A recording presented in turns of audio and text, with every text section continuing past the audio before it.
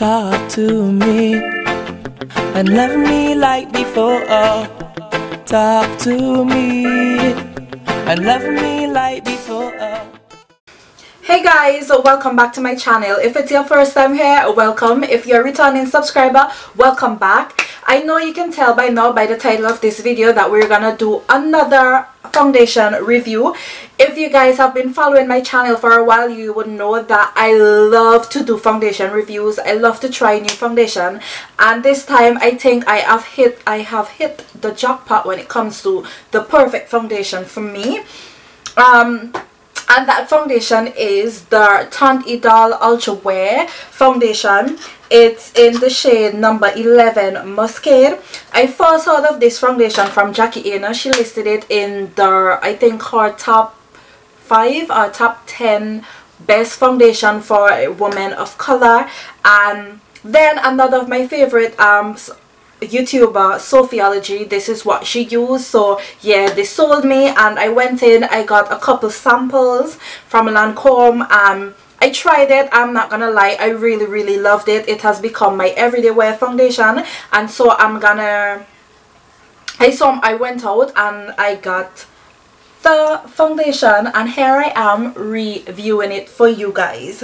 So yeah, I'm gonna go through this foundation with a thorough review because I really love it, and I think you guys are gonna love it too. It's on the high-end price point for a foundation. It's 73 New Zealand dollars. I am not sure how much it costs in America and other bigger countries, but it's 73 New Zealand dollars here, which is approximately 50 something US dollars. So yeah, it's a little bit on the pricey point, but when I tell you it's worth it, it's worth it. If you want to see the thorough review or my thorough review on this foundation, then please guys continue watching. So I'm gonna start off by priming my face, and I'm not gonna use any special primer but my e.l.f. mineral infused face primer. If you've been following me for a while, you'll know that this is mainly the only primer that I use because I love it so much. So this is the Tient Idole Ultra Wear foundation, and I got it in the shade number 11 Muscade. So this is how the packaging looks when you take it out of the box. This is our breakable bottle. It's pretty long. It has a black cover with the Lancome rose sign to the top. Yeah, basic, and it's like a matte shade of bottle. So yeah, when you take that out, it comes with a pump, which I love because I find this helps me to control the amount of foundation I use. So yeah, I'm gonna go right ahead and just squirt a little bit on the back of my hand. Okay, is this locked or something?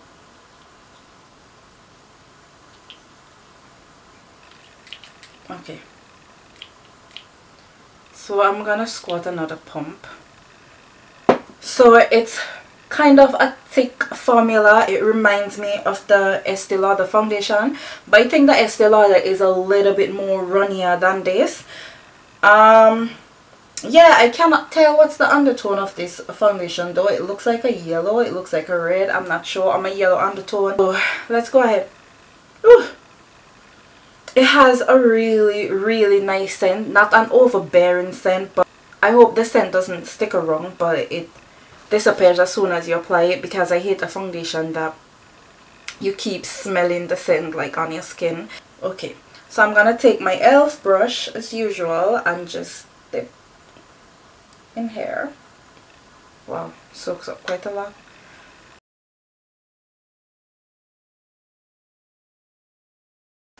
So it is definitely full coverage because you can see one dab and it's flawless. It's definitely full coverage, and I like a full coverage foundation. I mean, what's the point in wearing a foundation if you're still gonna see your flaws under it, right? I could still smell the scent as I'm applying it. It's kind of annoying, but I really hope that it doesn't last on the foundation throughout the day.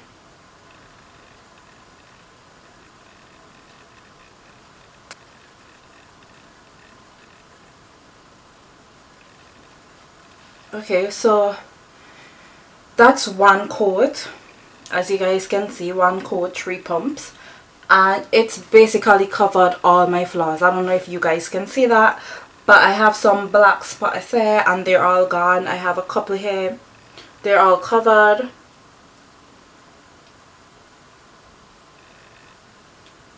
I mean, it makes me look like I've got flawless skin. I like that. Okay, we're on to a good start. I'm gonna take just another pump or 2 just to see if the foundation is buildable, and if when I add more coverage onto it, if it's gonna look cakey or those kind of stuff. So let's go with 2 more pumps and let's try to build this coverage and see how that goes. I definitely love the color. It's perfect. It's perfect, and I could see that it's a color that I could wear during the summer as well as the winter, because at the moment we're in spring and I'm beginning to get a little bit dark, but yeah, I could see myself wearing this throughout the summer and staying consistent with it though. Okay, so it's definitely buildable coverage, and it does not look cakey at all. And another thing that I noticed with this foundation, because even though this is like 5 pumps I'm wearing on my face and 2 layers, and it does not feel heavy at all. It still does not feel like I'm wearing anything on my face.